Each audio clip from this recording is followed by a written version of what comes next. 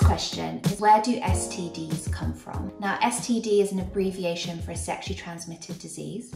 And just like all infections, they're present in our society and in our communities. They are typically transmitted through unprotected sexual intercourse. That could be genital sex, oral sex, or anal sex. And the only way to prevent them from being transmitted is to use barrier contraception. And a barrier contraceptive is a condom for a man or a femidom, a female condom. Being on the pill, for example, will not protect you from a sexually transmitted infection. The next question, do only people with a lot of sexual partners get STDs? No, it only takes one. So if you are with someone who has chlamydia or gonorrhea and you have unprotected sex with them, you're very likely to catch it from them. Alternatively, you can go and have sex with 10 people and none of them have an infection and you won't catch it from them. So it's not the number of sexual partners you have, it's determined by if any of them are carrying a sexually transmitted disease or not. Can a woman have a child after the age of 30? Absolutely yes. So we all know that fertility does start to reduce with age in a woman, and this is because both the number and the quality of eggs reduce. The age really that we notice a drop in fertility is around the age of 36.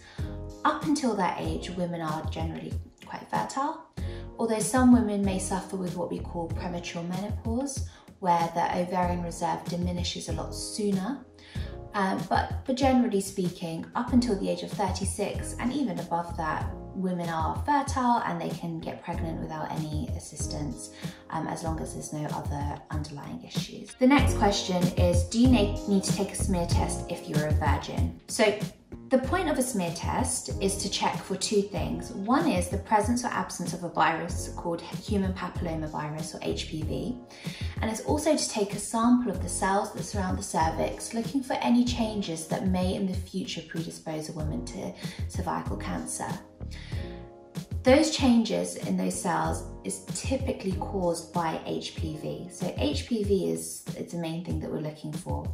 How do we get HPV? It's through sexual intercourse, but it's not just through penetrative sex, so I'd recommend a smear test. The next question is, you don't need to ask for consent if you're already married, right? Not right. Being married doesn't mean that one partner can force sex on another partner if that other one doesn't want to have sex. So if you've said no and you've not expressed consent and your partner forces themselves on you, that's rape and that's illegal. So any sexual encounter that you have with a person needs to come from two consenting adults. If you've consented on one night, doesn't mean that you've automatically consented for the rest of the week. Every encounter requires consent. It's very, very important. And do I need a sexual health check if I only have sex with my husband? Now this is a tricky one. So sometimes I see patients that come in with an unusual discharge and I'm worried about sexually transmitted infection. When I ask them, they say, no, I'm only with my husband, it's just the two of us. There's no chance I can have a sexually transmitted infection. Now, unfortunately, with the best will in the world, people aren't always faithful. So there is a risk that, someone's partner may have been unfaithful. Sometimes we can carry infections from previous relationships and not have any symptoms, so we don't know, and we'll pass it on to a new partner.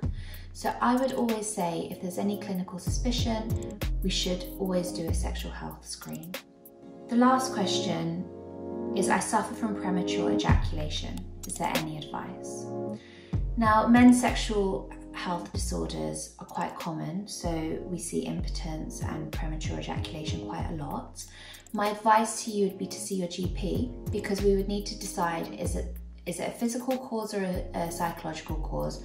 Quite often it is psychological, but we do need to rule out physical causes by examining you and by doing a blood test. So please do see your GP. It's been a pleasure to speak to you guys. I hope you found this useful.